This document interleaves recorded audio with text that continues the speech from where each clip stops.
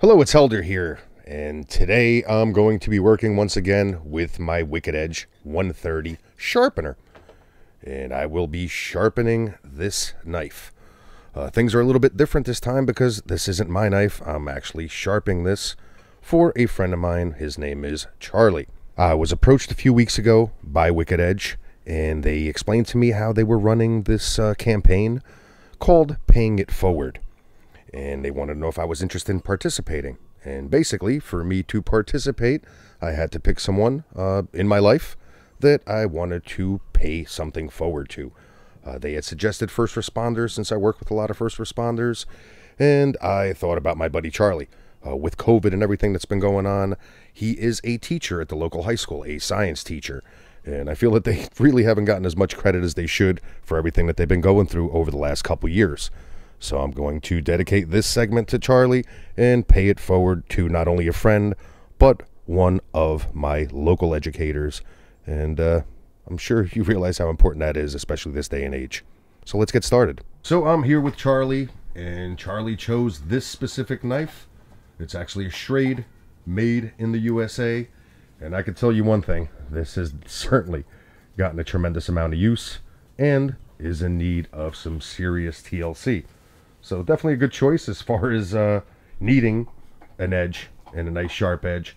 But why exactly did you choose this specific knife, Charlie? This is my I do everything knife. I do everything with this. And, you know, I don't sharpen it as good as I should. But I do sharpen every once in a while. But I realize I'm starting to get it's getting a little tough to use. But, I mean, it's a perfectly good blade. I mean, why not just have a hell to sharpen? I agree. You know what I'm saying? Well, let's get started. Got it. Thank you. And I'd say hopefully within about 20 minutes or so, you might not even recognize this knife. At least you're not going to recognize the cutting edge on it. Okay, so we're going to get started here with Charlie's knife.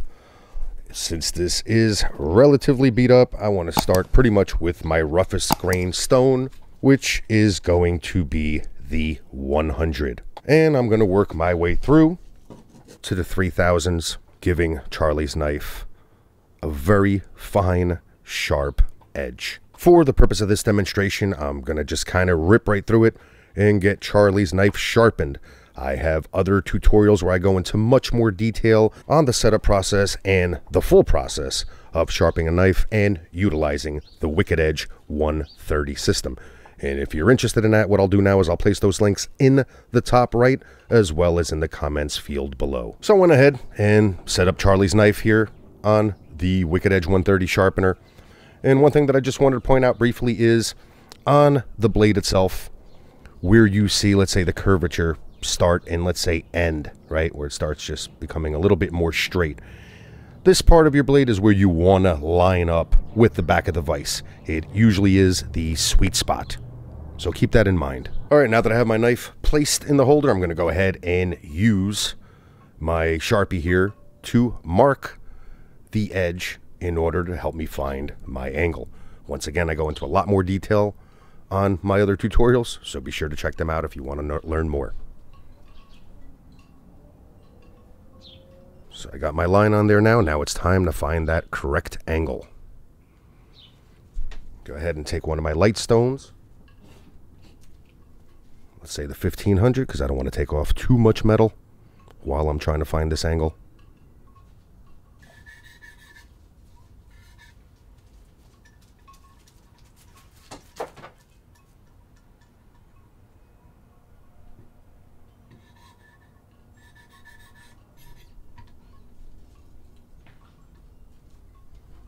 Okay, that's looking pretty good.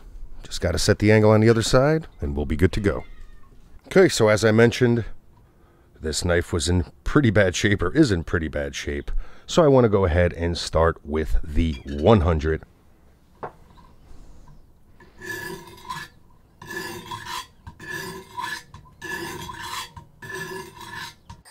I want you to keep in mind that when using the lower grit stones, especially like this 100 grit, it takes off a lot of metal. If you think about it, it's their job. So only use as many passes as you need. The more experience that you gain with the sharpener, the easier it's going to become. You could tell that 100 grit was definitely doing a job here, taking off that metal, getting us started, creating these little burrs here and getting rid of them. And time to switch over to the 200s.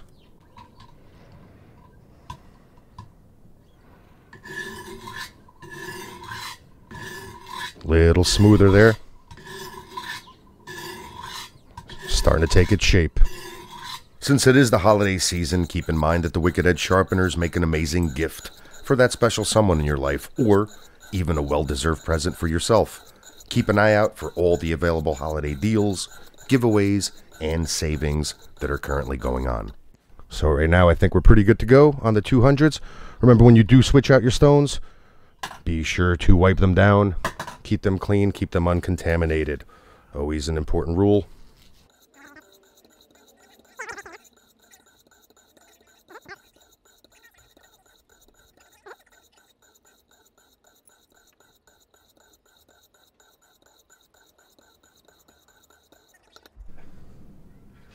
Ooh.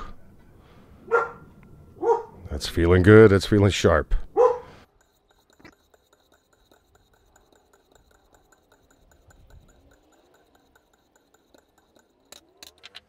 That's feeling great. I mean, I'll be honest with you, this blade for everyday use is good to go the way it is right now. Once you start to feel an even flow with no resistance, it's time to switch out the stones or end the sharpening. So that's feeling pretty great right there. Sure, you'd have no issues at camp or even hunting right now, Charlie.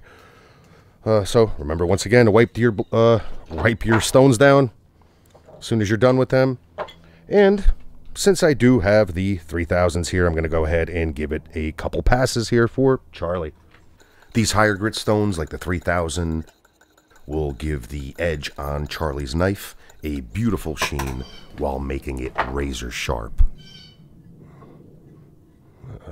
We're definitely good to go here. Go ahead and get this off.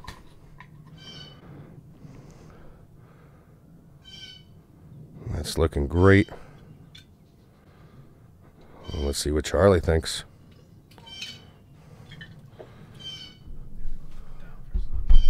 See what you think.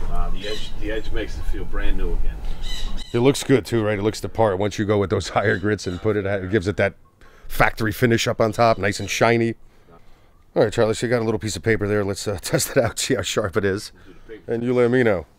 You're Mr. Science. That's looking pretty good. Pretty good. Think you could shave with it? Try shave with it. Try shave with it if you got, if you want to be risky. Oh, look at that right through, no problem. No effort. Good stuff. Good stuff.